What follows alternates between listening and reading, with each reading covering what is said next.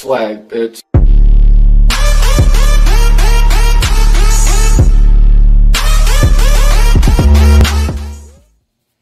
Hello everyone, I hope you're enjoying your day, and I hope you're enjoying time working on your 3.7 liter engine. Alright, so here is the clutch fan. It might be better if I go in here. Okay, so right here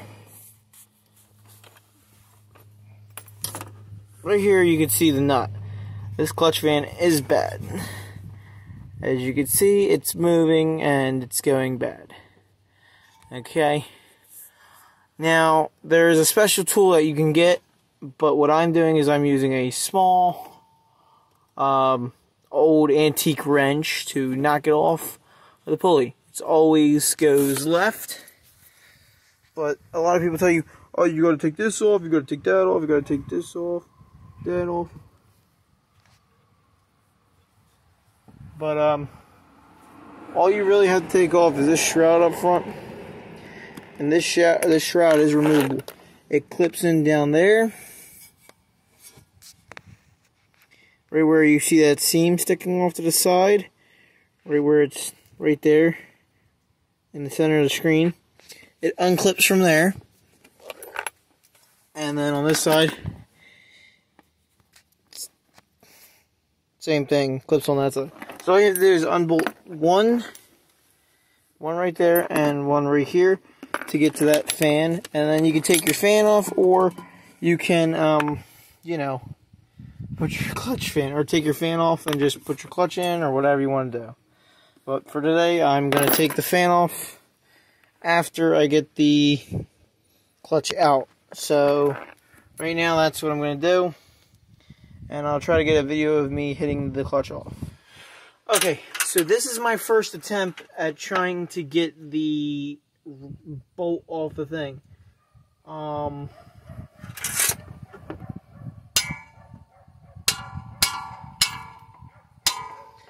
Okay, so the pulley was moving for 2 seconds, and then the clutch fan just came off of it. So now all I have to do, see, it was this big old wrench. So I didn't need a special tool for $24.99 to go buy.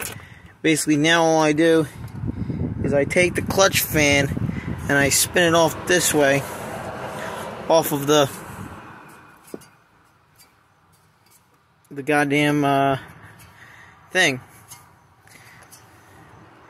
and it is coming off pretty decently. Clutch fan, oh! All right, came off pretty good. Yeah, so basically I'm an idiot doing tools, but basically you can see it as it came off pretty well, and as you can see down there, it was no special tool.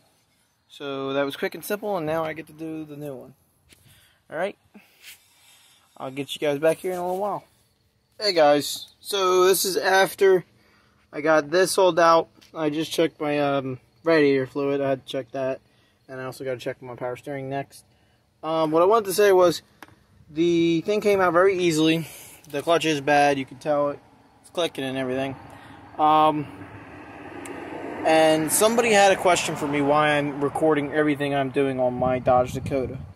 Well, the reason for that being is, you go on YouTube to find something to watch, to figure out something else, or some other shit, or something about your vehicle, or even to do something with.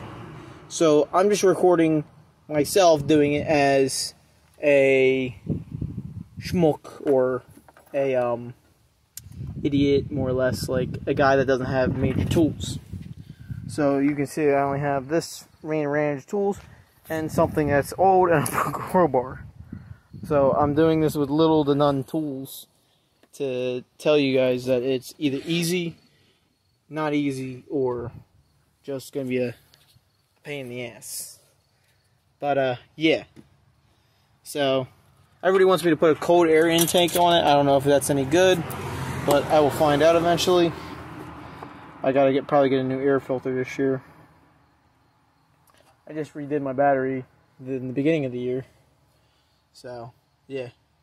And what I was talking about the other time on my videos with the hood alignment, I was talking about these. I have to readjust these down or up depending on which way they're going. And then I wanted to do something with like a custom grill. So like I might buy a grill and cut these out of it like this and do some kind of like American flag or some kind of light bar that goes straight across here. Not too sure yet. I'm still figuring that out. Because back here I have a whole frame that goes around and it connects to here. So I was thinking maybe I could just cut that off there, run that straight down the light bar or something, and put it right in the grill. Because, you know, I mean, it's 50% of the time you have the bumper underneath that gives air, and then you have the top that would give air. Because that doesn't really do too much.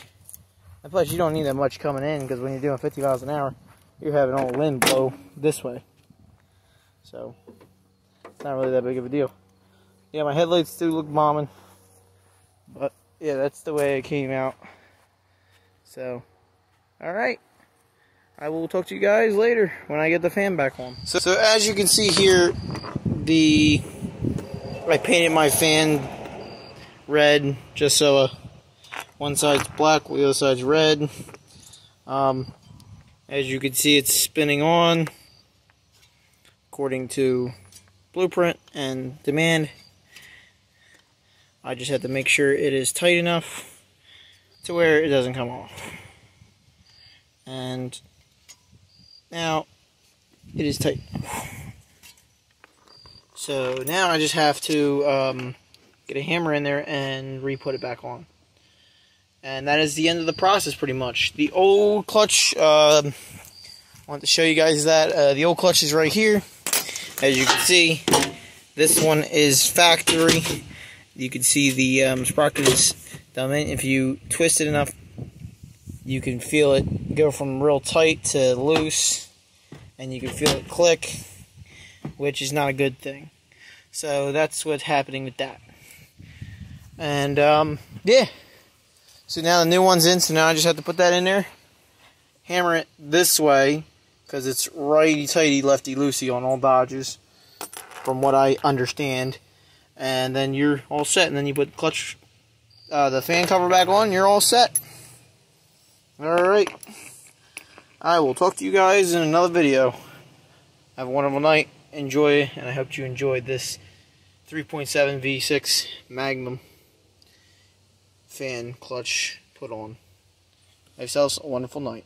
Tell me pretty lies, look me in the face, tell me that you love me.